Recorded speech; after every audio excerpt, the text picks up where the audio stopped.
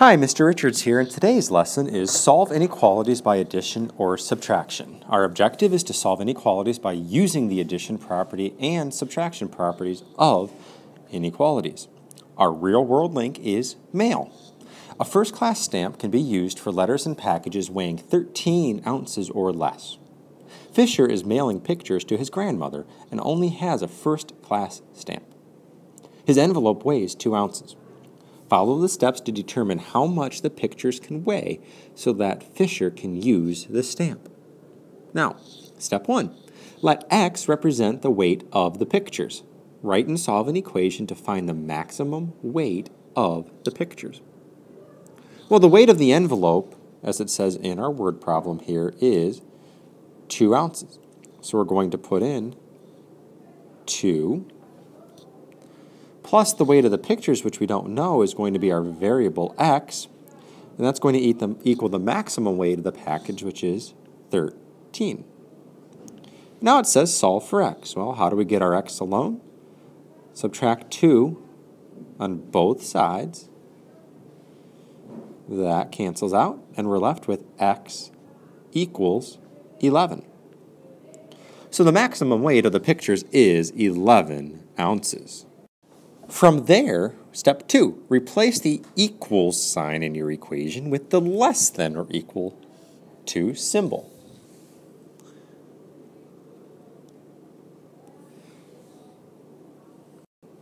So this means the weight of the envelope, 2, plus the weight of the pictures, which we don't know, x. Those need to be less than or equal to 13. Now it says refer to step 2. Name 3 possible values of x that will result in a true sentence. Well, can I put 9 in? 2 plus 9 is 11, and 11 is less than or equal to 13. Can I put 10 in? Well, 2 plus 10 is 12, and 12 is less than or equal to 13. Can I put, say, 12 in? Well, 2 plus 12 is 14, and 14 is not less than or equal to, so it can't be 12. Let's back down to 11.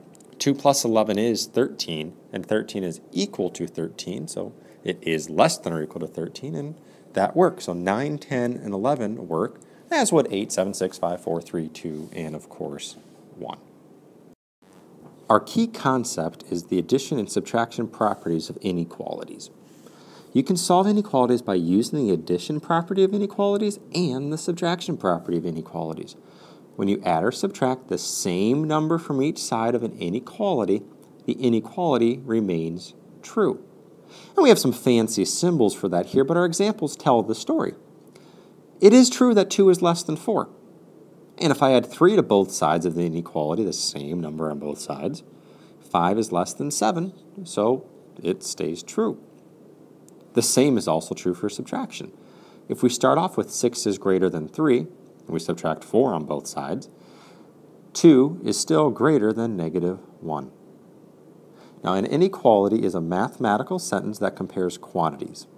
Solving an inequality means finding values for the variable that make the inequality true. The table below gives some examples of the words you might use when describing different inequalities. For less than, we have less than and fewer than. For a greater than symbol, we have is greater than, is more than, exceeds. With the lines underneath, we have less than or equal to, which is right there, is no more than, is at most. And then for our greater than or equal to symbol, we could also describe that as is no less than and is at least. So in our guided example here, solve x plus 3 is greater than 10. We need to get our variable alone. So we're going to do the opposite of adding 3. We'll subtract the 3 from both sides, and we're left with x is greater than 7. Now, the check step is really kind of fun. We're not going to put the 7 back in for x. We're going to pick a number that is true for the inequality. What's a number that's greater than 7? Well, the book used 8. So 8 plus 3 needs to be greater than 10. Is it? Yeah. 11 is greater than 10. So this is a true statement. What about our second example? What if the variable's on the right side? We're still going to solve it the same way we normally would. We want to work to get our variable alone. So instead of the minus 5, the opposite is adding 5. And negative 6 plus 5 is negative 1. So negative 1 is greater than or equal to n, or we could write that also as n is less than or equal to negative 1.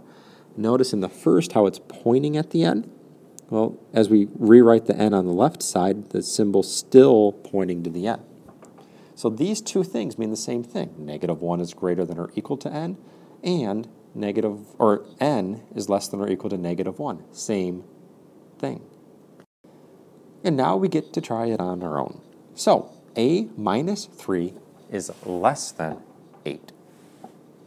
Well, let's add 3 to both sides of the inequality here.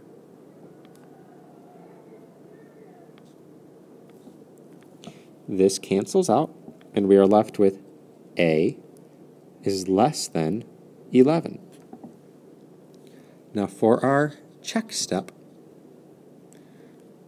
let's rewrite the original inequality. A minus 3 is less than 8. And again, we're not necessarily going to put in an 11. We need to pick a number that's less than 11. Well, a number less than 11 here could be 10, 9, 8. We'll just use the 10. Minus 3 is less than 8. And 10 minus 3 is 7. And 7 is less than 8. So most likely, a less than 11 is our answer. What about our decimal question here? Well, we need to subtract the 0.4 from both sides. And again, make sure you line up your decimals here. This is 7.0. This is going to cancel. And we're left with y is greater than or equal to 6 6/10. Now, for our check here, rewrite the original inequality, 4/10 plus y is greater than or equal to 7. Pick a number for y that is greater than or equal to 6.6. So you could pick 6.6, but let's focus on the greater than for this. So 0.4 plus, well, let's go with 7. 7's greater than 6.6. Well, that'll need to be greater than or equal to 7. And 4/10 plus 7 is 7, and 4/10 is greater than or equal to 7. And since that is true, then most likely y is greater than or equal to 6 6/10 is the correct solution. Now, when it comes to graphing inequalities, we still need to solve the same way we just solved the previous two. Then we need to put it on a number line. And we'll go through that process now. For a plus 1/2 is less than 2. We do need to subtract the 1/2 from both sides, and we result with a is less than 1 1/2. Now, to graph that, you can notice on the number line how we have an open dot at 1 1/2. Right in between 1 and 2. And it's shaded towards the left where all the numbers are smaller than 1 1/2. Now we do have a note here. When graphing inequalities, an open dot is used when the value should not be included in the solution, as with greater than or less than. Think, is 1 1/2 less than 1 1/2? No. So it just stays an open dot. Now a closed dot indicates the value is included in the solution, as with greater than or equal to or less than or equal to inequalities. And we'll see how that works now. Well, our first step in solving is to subtract this 4 from both sides of the inequality. This cancels out, and we are left with h is greater than 0. And when we go to graph this on a number line, I always like to put that number that I just solved for in the middle. So I'm going to put my 0 there. And then I like to pick at least one number bigger. You could always go with 2 numbers bigger. And at least one number smaller. And again, you could always go with 2 numbers smaller. Now, put an open circle at 0. We'll start there. Next, put in these numbers for h. For example, is -1, if I put in -1 for h, is -1 greater than 0? Well, no. Is -2 greater than 0? No. So we're not going to shade to the left. What about 1? If we put in the 1 for h, is 1 greater than 0? Yeah. Is 2 greater than 0? Yeah. So that's the side that we're going to shade towards. And so as we do that, we'll come from the circle and shade it towards all the numbers that are true. Now, whether or not to shade in the 0, well, ask yourself, is 0 greater than 0? No, it's equal to, but it's not greater than. So we're going to keep it an open circle, an open dot. And that's our solution. What about D? X minus 6 is less than or equal to 4. Let's add 6 to both sides of the inequality here.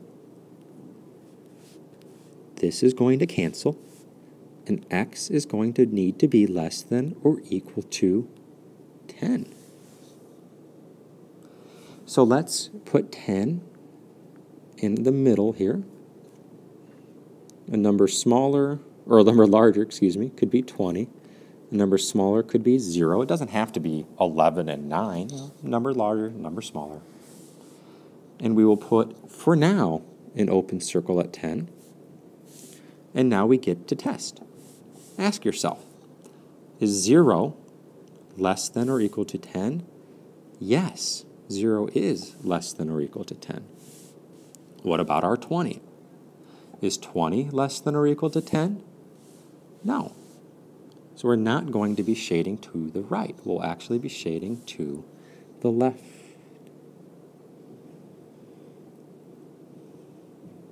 And lastly, open circle versus closed circle, or dot. Is 10 less than or equal to 10? Yes, it is. 10 is equal to. So we get to shade that circle and have a closed dot now. And that's the solution. Now, just a quick random question here. Is 5, can x equal 5 be a solution for this last graph? Well, would x equal 5 be somewhere where it's shaded? Yeah, somewhere right around there.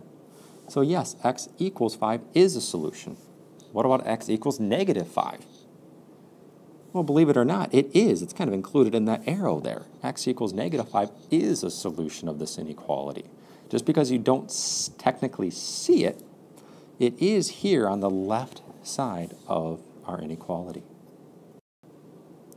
And when it comes to writing inequalities, Dylan has $18 to ride go-karts and play games at the state fair.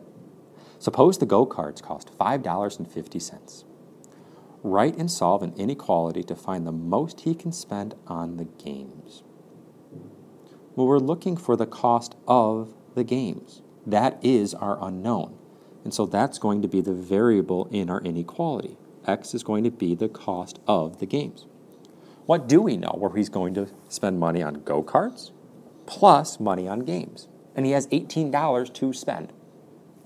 So we have the cost of the go-kart at $5.50 plus the cost of the games, we don't know, x. And that needs to be less than or equal to 18.